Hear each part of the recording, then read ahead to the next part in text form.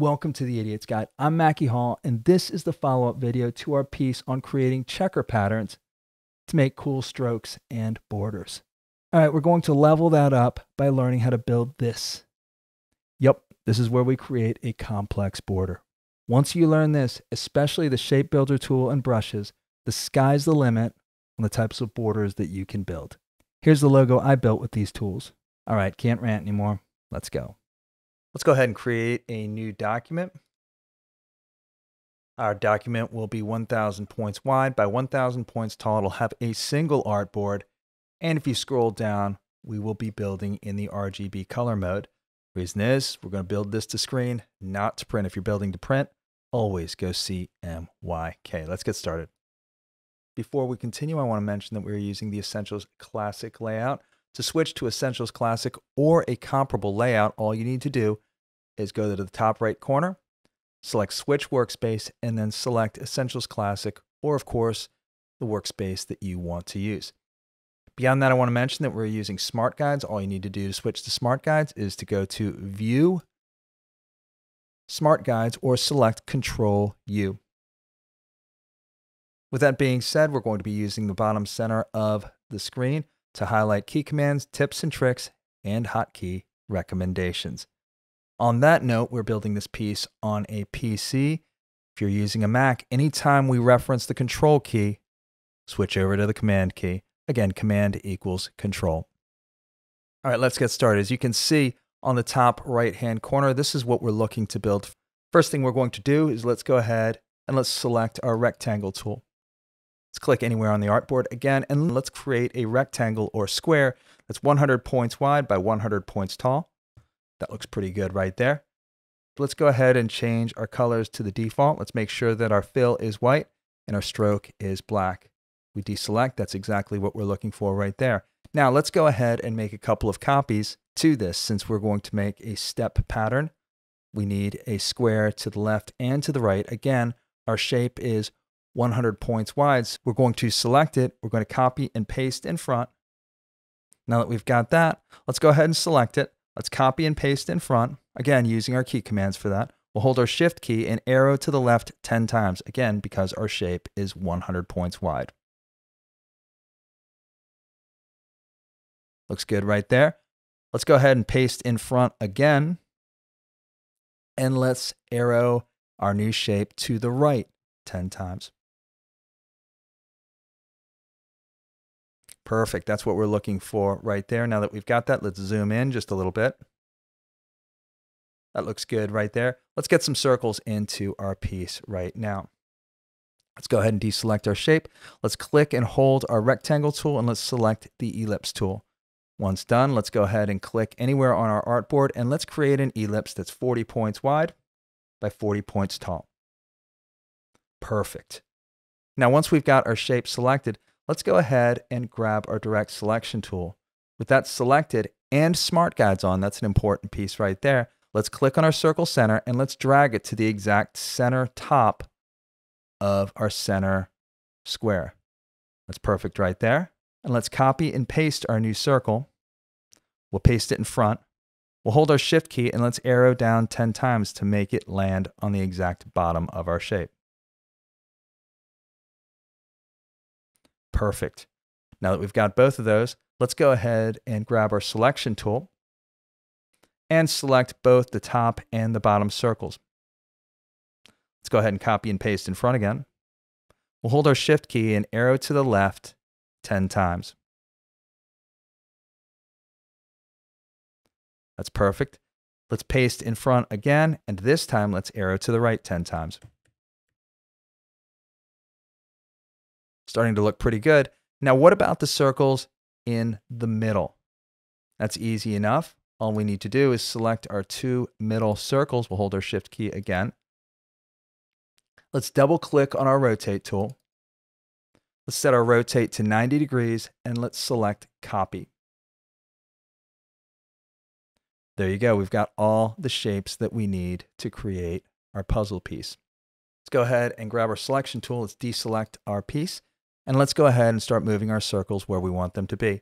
First thing we're going to do is we're going to take our top outside circle, hold our shift key, arrow it up once, We'll go to our bottom circle. We'll do the same thing. We'll select that, hold our Shift key, arrow it down once. Next, we're going to take our inside circles. We'll select our first one, hold our Shift key, arrow it to the left once, again holding our Shift key. And we'll do the same thing with our left one. We'll hold our Shift key, arrow it to the right once. Let's go ahead and deselect, and you can see our puzzle shape coming together. Now with our outside circles, all we need to do, let's go ahead and hold our Shift key, and let's select both of the top ones. And again, we'll hold our Shift key still depressed, and we'll arrow down once. Let's do the exact opposite for our bottom circles. We'll select them both. Again, we'll hold our Shift key, but this time we'll arrow up once. Again, every time we hold our Shift key, we're moving our elements 10 points. Now that we've got this set, let's go ahead and simplify our shape. And what we're going to do right now is we're going to start combining all of these shapes to create our puzzle pieces. Here's how we're going to do that. What we're going to do is we're going to select our entire shape just like that. And then let's go ahead and grab our Shape Builder tool. To create our leftmost shape, all we need to do is start on our square and drag across our circle, just like that. Let's do the same thing with our right side. We'll drag from our right square across our circle, just like that. Next thing we're going to do is let's manage our middle shape. We'll start at our top circle and drag straight down across our shape into the circle, just like that. Now let's go ahead and get to the business of deleting our unnecessary shapes. The way we do that is let's go ahead and grab our selection tool. We'll deselect our shape, and then let's go ahead and drag across our circles and press delete. Take a look, we'll do all four.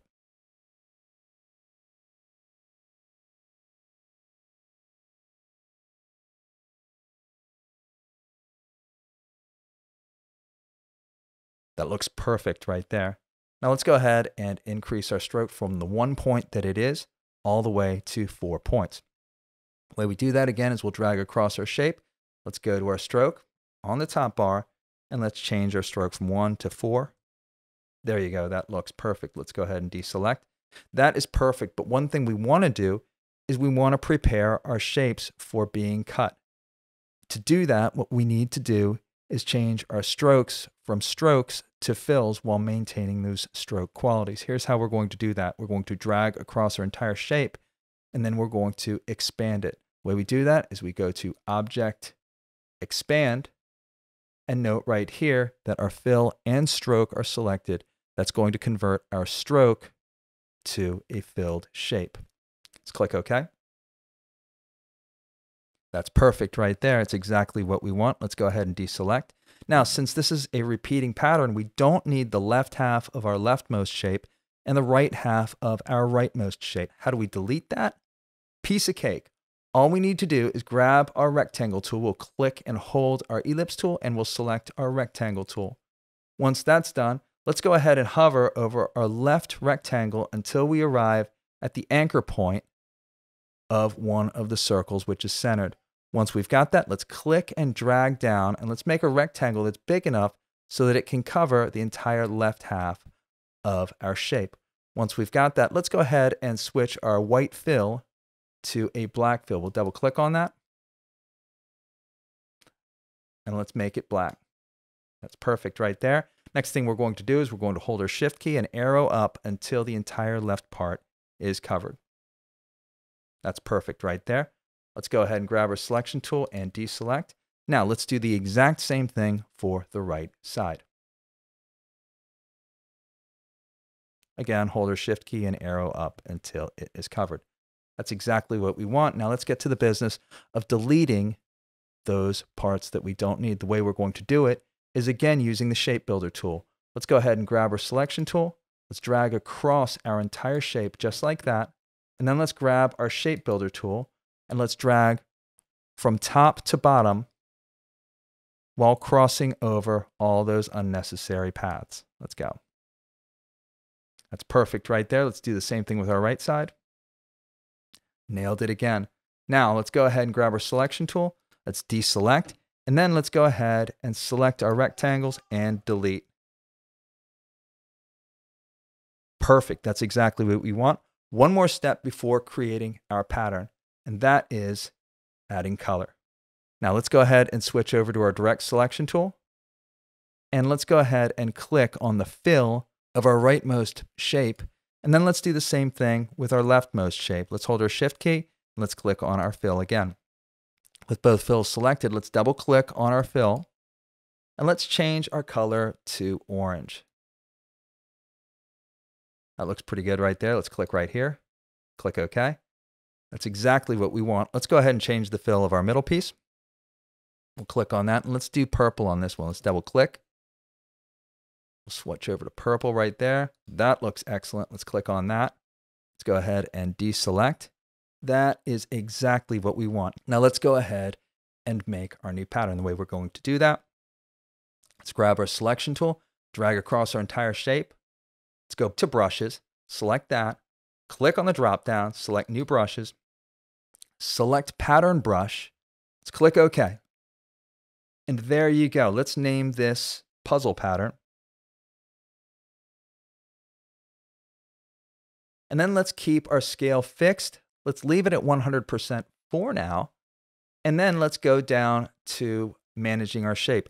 Notice that our outside corner tile is set properly. Our side tile is set properly. Now our inside corner tile, let's switch that over. Let's click and hold that. And let's drag down to auto slice just like that. That's exactly what we want. And then let's make sure we've got stretch to fit set. And let's not change anything to do with colorization. Everything is perfect. We've got our key color set. Let's click OK. And now we can go ahead and delete the shapes that we made. So we've done that. Let's bring our entire page into view. And let's start with a square, shall we? So let's click our rectangle tool. Let's click anywhere on our page, just like that. Let's create a rectangle that's 300 points by 300 points. Click OK. Let's go ahead and center it horizontally and vertically. Don't worry about the fill or the stroke. All we need to do here is let's go ahead and click on our new pattern. There you go. It is in. However, it's way too big. So how are we going to fix that? All we need to do is double click on our pattern. And then let's go ahead and change our scale. Let's start and bring it down to 50%. Let's see what that looks like. We'll tab off of it. That looks pretty good. In this case, though, I want to make it a little bit smaller. So like our previous pattern, let's take it down to 30%. Let's tab off it. That is perfect. Let's click OK. Let's go ahead and select Apply to Strokes. And that is perfect. Now, notice that our fill is purple right now. Note that we can change our fill and have it not affect our brush pattern. Take a look. Let's go ahead and switch our fill to green. Click OK. And notice that our pattern has not changed. Now, how does this look in a circular pattern? I think it'll look pretty good. Let's grab this piece. Let's move it off to the side. Then let's grab our rectangle tool, select our ellipse tool. We'll click anywhere on our shape. Let's change our ellipse size to 300 by 300. I think that's called a circle. Let's go ahead and center it horizontally and vertically, just like that. And then let's again select our new pattern. We'll click on it. That looks pretty good right there. Let's grab our selection tool. Let's click off of it and let's arrow our square pattern clear of our circle, just like this. That's perfect. Let's go ahead and deselect. That is excellent. Now, what happens if we make our fill transparent? Let's check that out. Absolutely nothing. Our border is steadfast. That's exactly what we want. Let's go ahead and center our pieces. We'll select them all. Let's go ahead and cut them. Let's go ahead and paste it. That'll automatically paste to the center of our artboard. Let's go ahead and deselect. Check out the patterns we've made. That is radical. With that being said, you and I are done. Well done. Now that you know how to use brushes and pattern brushes, use this again as your springboard to create cool borders and shapes. Again, this is what I built. Dive in and show me what you've got. If you have any questions, comments, or critiques, leave them in the comments section below. Otherwise, throw me a like. I'd really appreciate that. Otherwise, subscribe. I'd appreciate that just a little bit more. We'll see you next time. Peace.